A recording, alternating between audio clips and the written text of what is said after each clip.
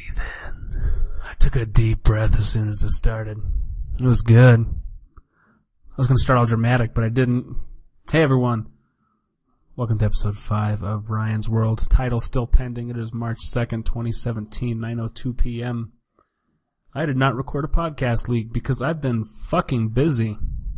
Well, I've been fucking busy, along with me not having time alone to record these things, which I spend 90% of my time alone. There's just people here walking in and out of my room. Not people that are fun to hang out with, keep in mind. I have not talked to a human being outside of work in maybe 3 weeks ish. And that's weird because I've been out of the house. I haven't just been on the computer like I usually am. Although on the computer I'm usually more social than I am in real life. I've been hanging out in public. I've been in coffee shops writing like a fucking hipster. I've been writing a book. I don't know if I mentioned this on the last podcast. It's about being fat. If there's one thing I know about, ladies and gentlemen, it is being fat and unattractive. That is my jam. I am good at it. I plan to stop being good at it. Speaking of that, weekly weigh-in, 3:45. I am on the way to becoming a slightly presentable human being. Making progress. Eating right. For the most part. I had a cheat day the other day, but it was planned. I do not believe in spontaneous cheat days, but I do believe in planning ahead. I went to Albuquerque and went to some bars with my friends and decided, yeah, I'm going to do that because I never see my friends. I am a hermit. And that's the one time that I'm going to allow myself to just drink lots of beer. I didn't even eat bad. Actually, I did eat some pancakes.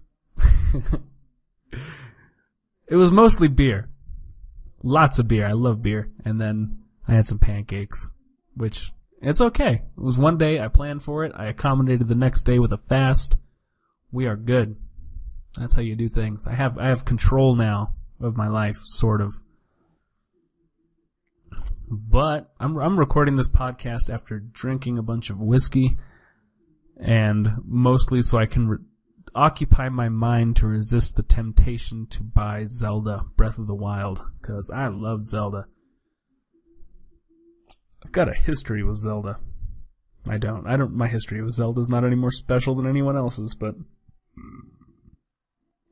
I think I just burped in this microphone. Ocarina of Time was my first Zelda game back on the N64, and I don't know, I was a dumb kid. I played mostly platformers and action games, you know, kid games.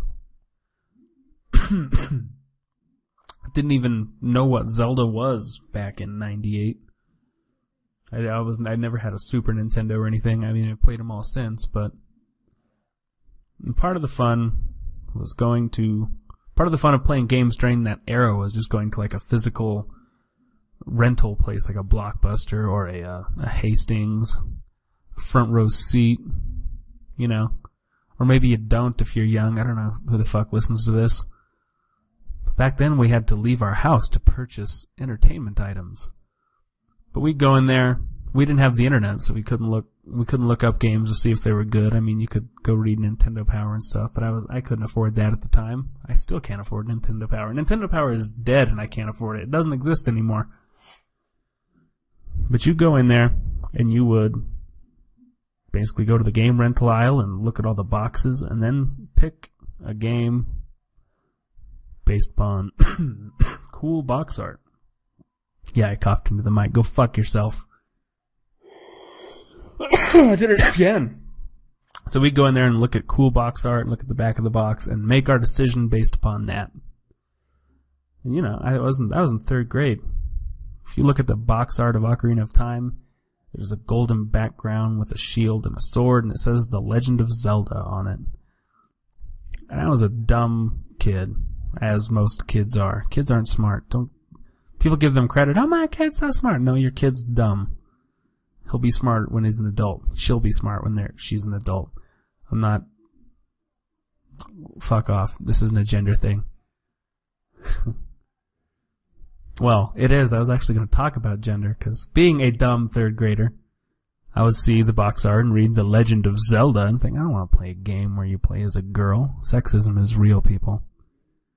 Well, I never rented it. I rented other stuff. I played a lot of games back then.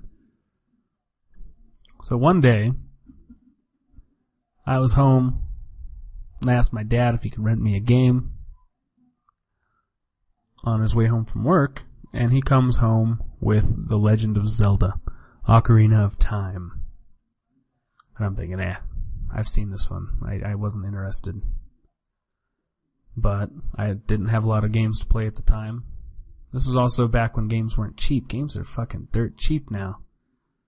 And Nintendo 64 games were like $70 to $90, sometimes more, sometimes less. But they weren't, you couldn't just pick up 5 games for a cheap price on a Steam sale like you can now. So I got maybe 2 games a year. One on my birthday, one on Christmas, if I was lucky. Because I was a 3rd grader and I have a job. My family was never wealthy enough to like give me a big allowance that could actually afford games. I was super jealous of this kid. He would like mow a lawn and get $20 from his parents or his neighbor. He got like 2 sources of lawn mowing income. Parents, neighbor, both paid $20. And their yards were fucking tiny. I would pick up dog shit and clean alleys and get like $7 for 5 hours worth of work. Fuck that.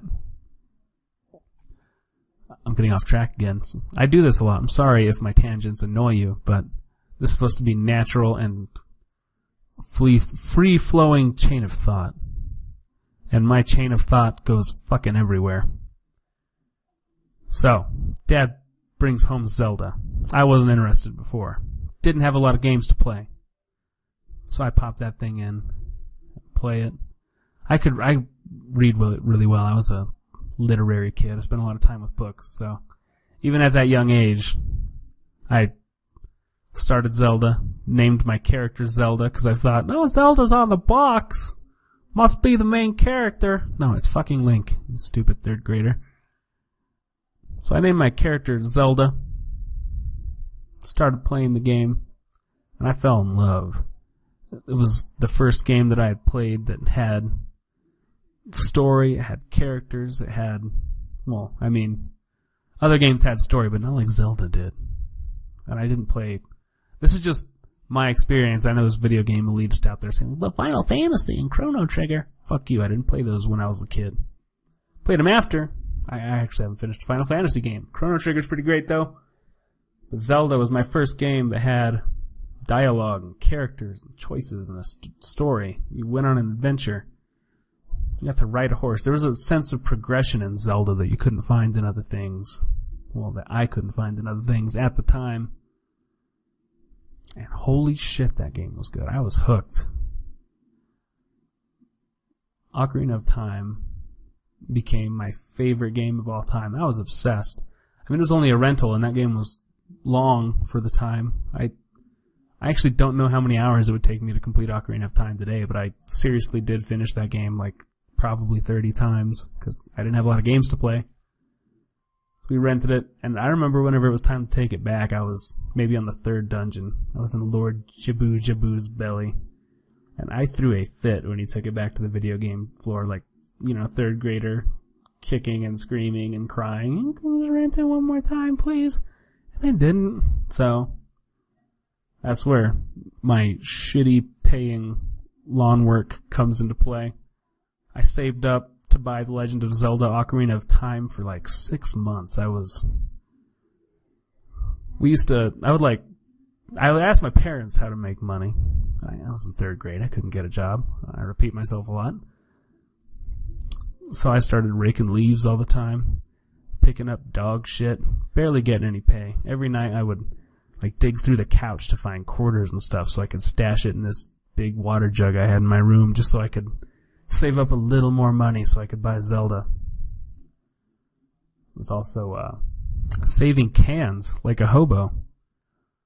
I'm a fat kid with a fat family. We'd all drink lots of Coke, and I would empty out those Coke cans and rinse them out, and then go to the garage and crush them, and then just save up giant fucking bags filled with crushed Coke cans so I could take it down once a month and maybe get $5 for, like, I don't know, 4 giant trash bags full of Coke cans. It took me so goddamn long to afford Ocarina of Time. And god damn it, it was worth it. Worth every shitty fucking poor dollar per hour ratio thing that I did just to play that game. I mean, after that, I would say still, after all this time, it might just be biased due to the circumstances which surrounded me actually acquiring that game. But Zelda is up there. It's top 3. My top 3 in no order is Zelda, Metal Gear, and Max Payne. And I've played every Zelda game since. I went back and played all the old ones. And tonight, in about 1 hour, Breath of the Wild comes out, and I'm broke. I'm not asking for it. This is not the purpose of this. I'm just distracting myself for it. I'm saving money for things that might make my life better than a new Zelda game. Like, I might go to Portland soon for a trip. And I can talk about that on here. I need life experience. And all of my introverted, anxiety-fueled, neurotic bullshit, I have almost zero stories to tell because I don't leave my house. I have a lot lately. I still don't have stories to tell. But this is Farmington. This place fucking sucks. So, Breath of the Wild comes out in 1 hour, and I am not buying that fucking thing. Not yet, anyway. I'm gonna wait. My tax return still isn't back yet, and when I get that, you bet your fucking ass I'm gonna be balls deep in some Zelda. Not the person, you fucking pervert, but the game. I'm gonna shut myself off from the outside world. Oh wait, I do that anyway? I don't fucking talk to anyone. And I'm gonna play Zelda until my fucking eyes bleed. I mean, of course I'll go to work so I can buy more liquor and Zelda games, but I need me some Zelda in my life, people, and it's coming, just not today. I have to wait. I have to be responsible. I have to use the discipline and self-control that I use for other things to not spend my money on Zelda so I can go out of town, maybe have an adventure, see something new, see the ocean, and generally expand my perception as a human being. That'll be fun. So yeah, enough about Zelda. I've been out of town spontaneously since the birth of the wee baby Hayden. I hope you heard my last emotional podcast. That's probably going to be the best one I ever do.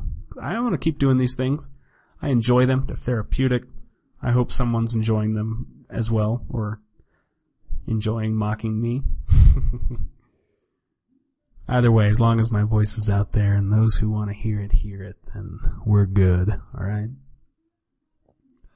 But I've been going back and forth from Albuquerque to here often, which is eating my Zelda budget, motherfucker.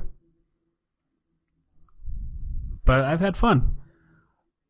I mentioned earlier that I went to some bars, me and my friends. My friends and I'm a grammar snob, went to, I want to say 8 or 9 bars one night. We had ourselves, by the time we were drunk, we had kind of like a World's End idea going. We picked a brewery on the opposite side of where we were at and hit every place from between the two. My dog is whining at the door and it derailed my train of thought.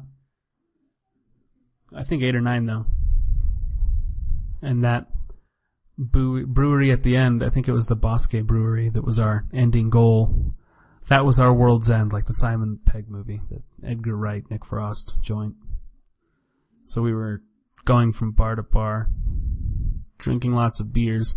We hit up a cigar bar that was really nice. I like cigars. Basically quoting the World's End, shooting the shit. I did a live stream on Instagram about that. Maybe one person watched it, so I should stream those more often. I mean, someone has to want to see it, you know? Even if they don't. Maybe they don't realize they're going to want to see it until they see me bullshitting into a camera, and then they'll think, this is what's been missing from my life. I need to hear this guy bullshit at a cell phone camera or a fucking blue snowball microphone. And it'll make me feel better about myself Because I'm not as fucked up as he is. I'm not as bored and weird as he is. Maybe that'll happen. But yeah, we were walking down the street, quoting World's End.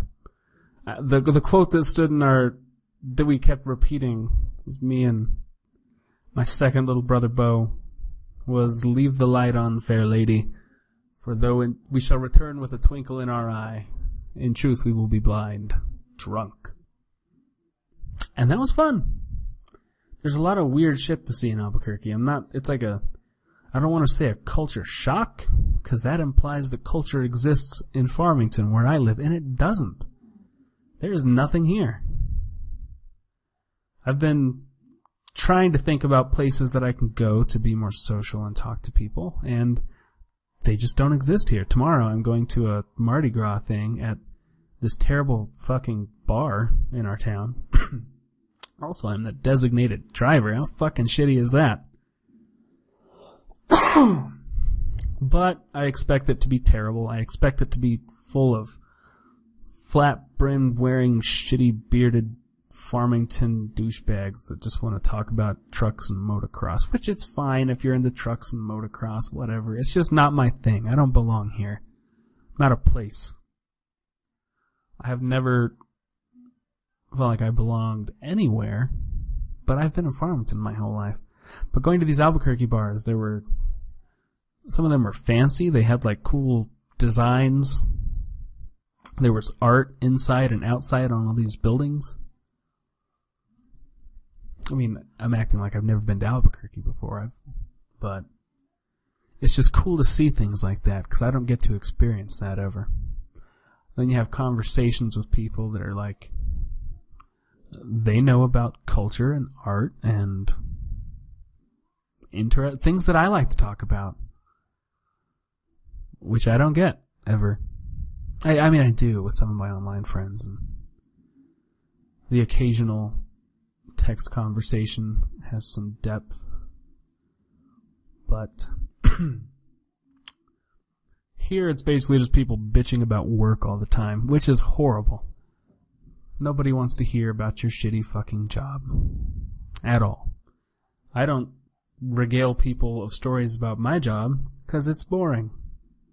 There's more fun things to talk about. Although maybe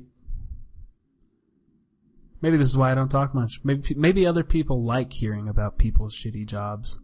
I mean, there are a few people that exist where I actually want to hear about their job, but most of the time it's like, oh, I was working customer service, and then see, I'm telling you about it. You're probably already bored right now.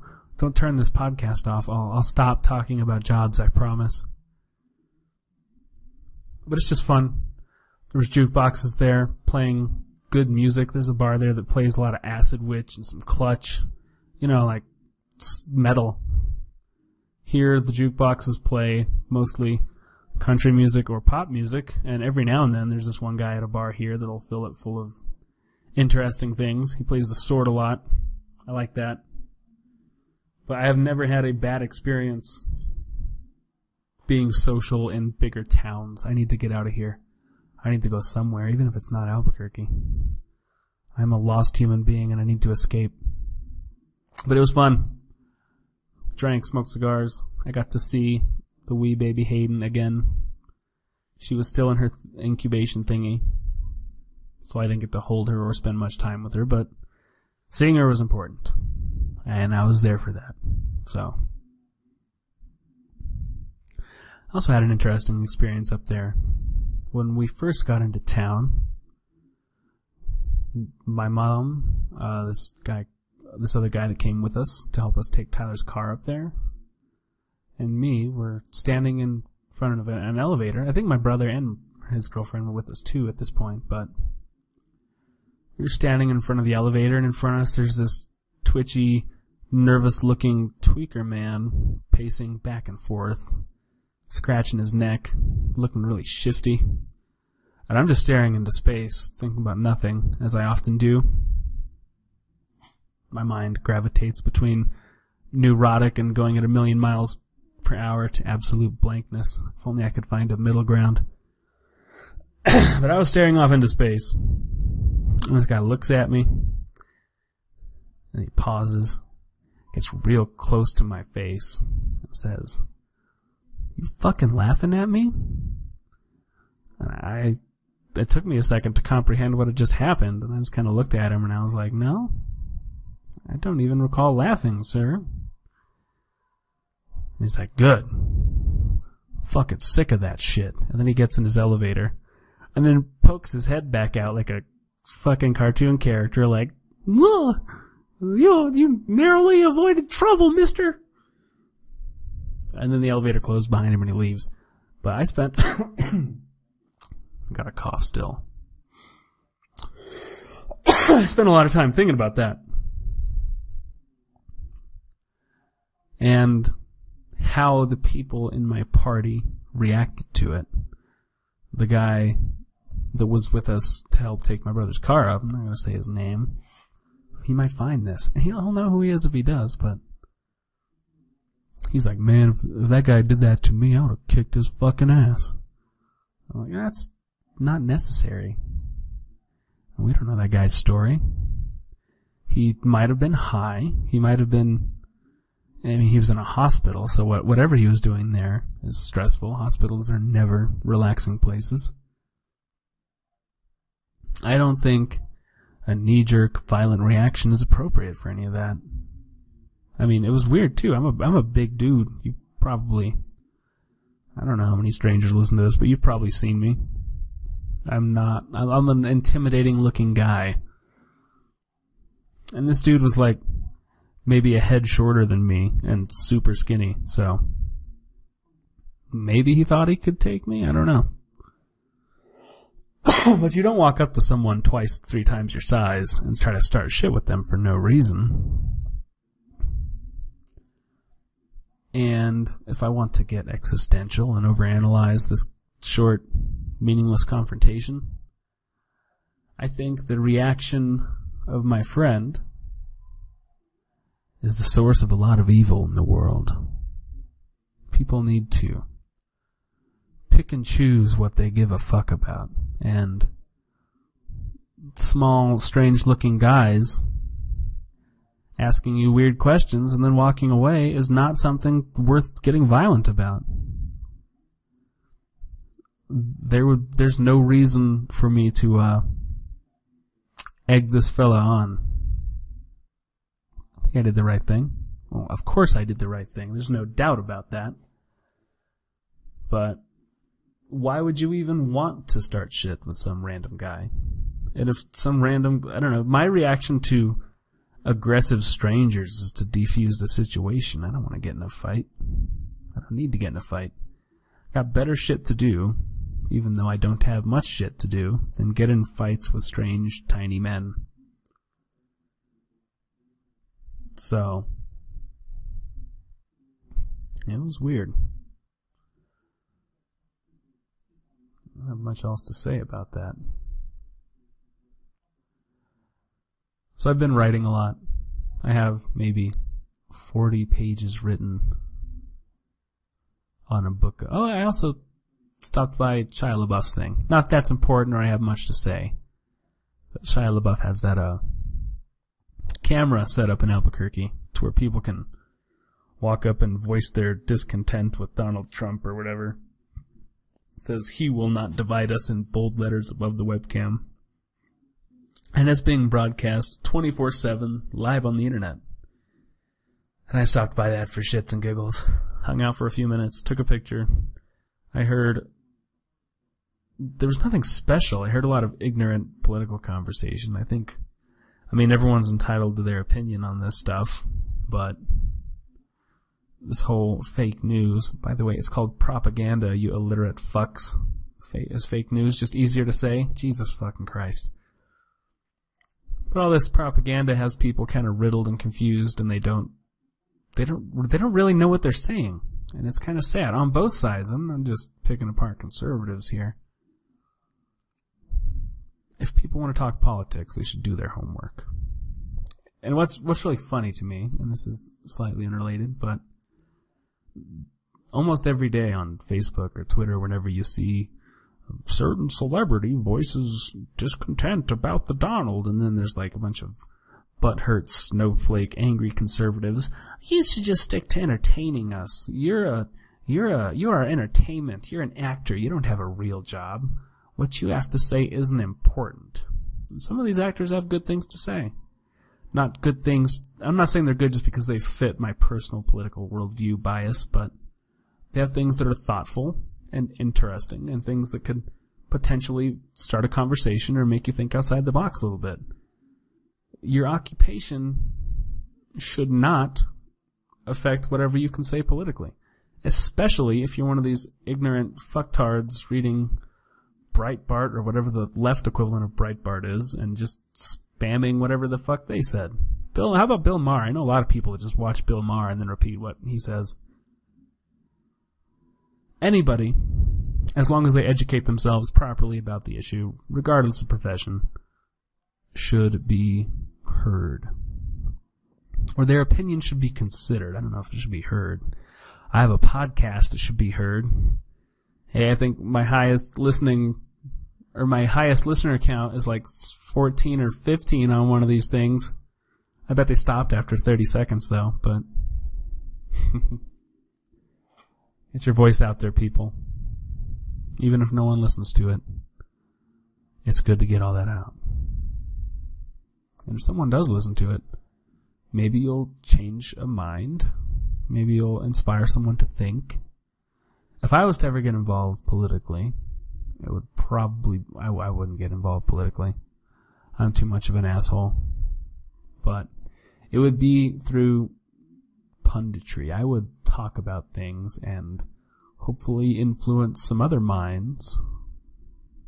Which, hey, I'm recording a podcast right now. That's ironic, isn't it?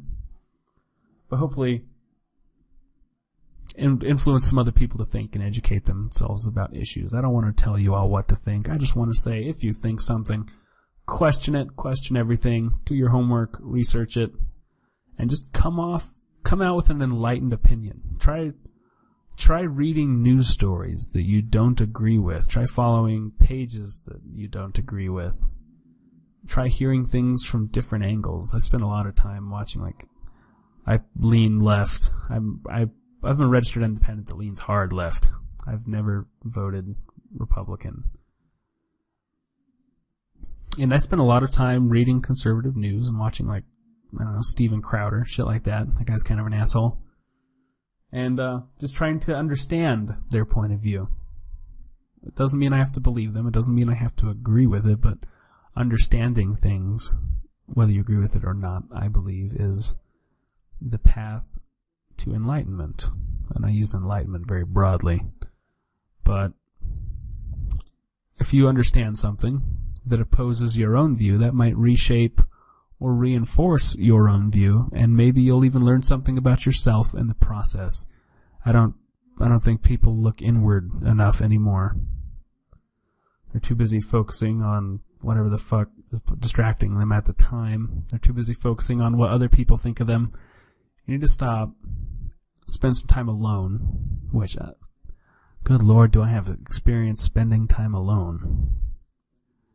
And look at yourself. Analyze yourself. And make that self the best self that you can possibly do.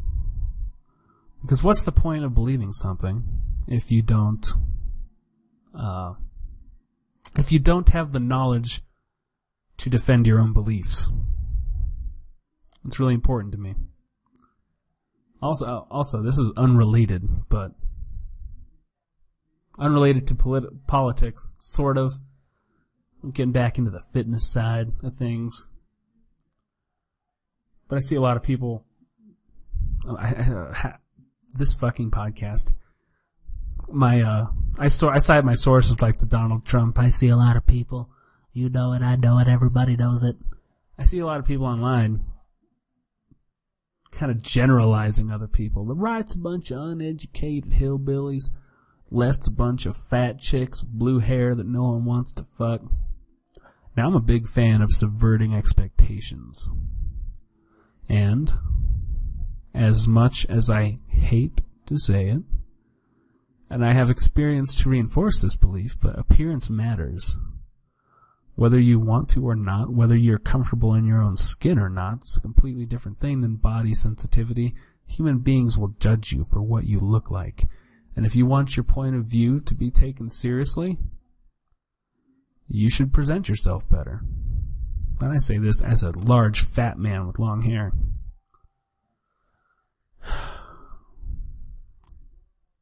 Which I'm working on. I'll keep the long hair, but if I look better, people will take me more seriously. And there are studies to back that up. I'm not going to link them. You're going to have to do your own research. You're on a computer or a phone listening to this, fucking Google it. I need a Jamie to pull that shit up. Anyway, subvert the expectations of your enemies. And enemies is a bad... I'm not saying people on the other side of the aisle are enemies either. I don't like to commit to saying things or making claims.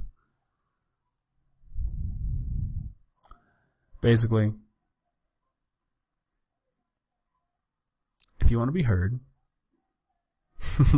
do a podcast so no one has to look at your ugly ass. Or get in shape. I saw like an anti-Donald thing that had like this giant 600-pound lady with short hair like flopping her boobs out on the street and like chugging beers. Like, that's cool, lady, if you want to do that. I'm not judging. But if you attach yourself politically and those are your actions, you are making your movement look bad. You are giving the opposing side ammunition to reinforce the opinions of the other dumb fucks that look at the pages they share. I probably phrased that really poorly, but I'm sure my point got through.